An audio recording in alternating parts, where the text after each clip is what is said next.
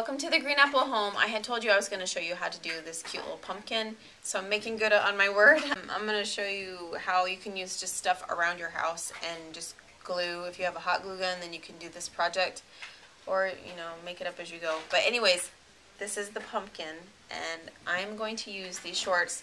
I used to be a lot fatter than I am now, and so these shorts don't fit anymore, and they're actually pretty hideous. So I'm just going to take this material since it's a nice fall color, and I'm going to use these. What I'm going to do is I'm going to bunch up one of the legs and then tie it off with like a rubber band. If you don't have shorts, then whatever fabric you have, you can still do this with.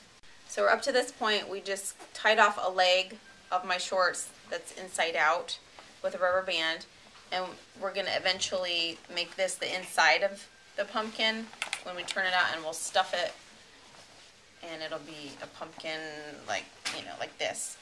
So, and I am not even making sure the fabric is even, because I'm going to make it taller than I really want it to be, so I'll have extra fabric to work with.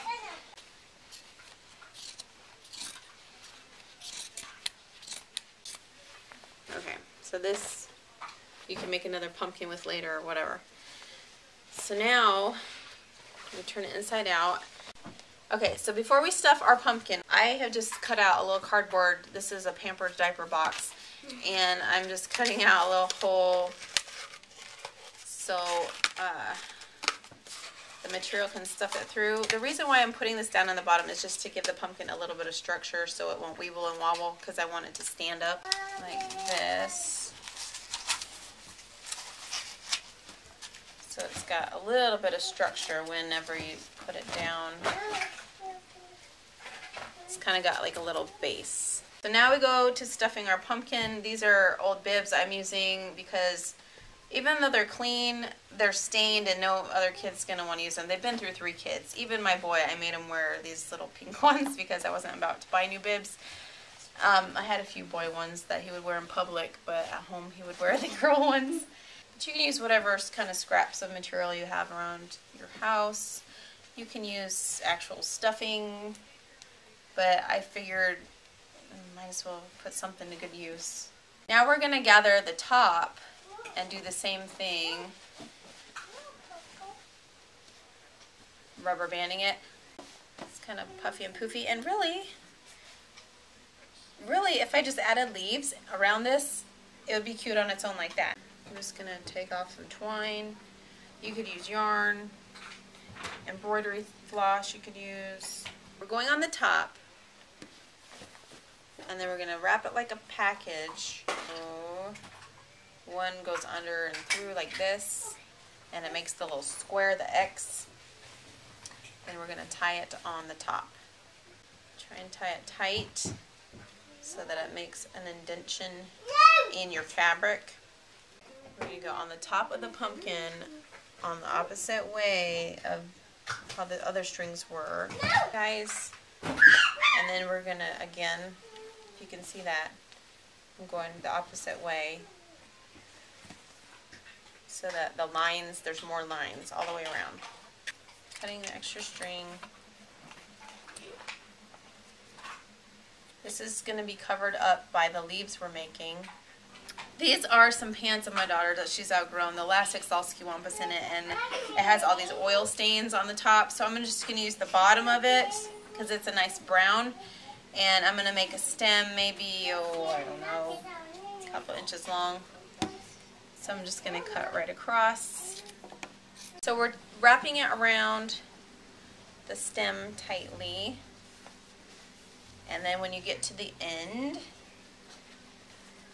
then you hot glue gun it again right on the seam so that it stays shut. Try not to burn yourself. It's a jolly fat pumpkin. Oh, it's turning out really cute actually, isn't it? Okay, so then there's 2 there, and 2 there. This is just a little satchel baggie somebody had given me, and I don't need it, so I'm going to use it for this project. So then we're going to glue the leaves down. Okay, last but not least, we just have our leaves, and this came from a little, what do you call those? A little garland with the little berries. I'm going to twine 2 of them together to make it longer. And I'm going to wrap it around the pumpkin. You don't have to have these. You could finish it off with some cute ribbon. It just gives it a little dimension to it, and a punch of color here and there.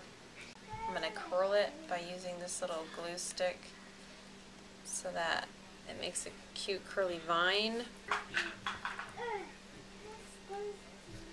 Like that, and then I'll just take it out. Boing! So there was my little pumpkin I did. It was no-sew, made of 100% recyclable material. And I don't know, you can find little pumpkins like this at Hallmark for like $30. So, you know, just make your own. The leaves are curly. It's got personality. Boing. This is my little pumpkin craft. Hope you enjoyed it. Thanks for watching, and we'll see you next time on The Green Apple Home. Bye!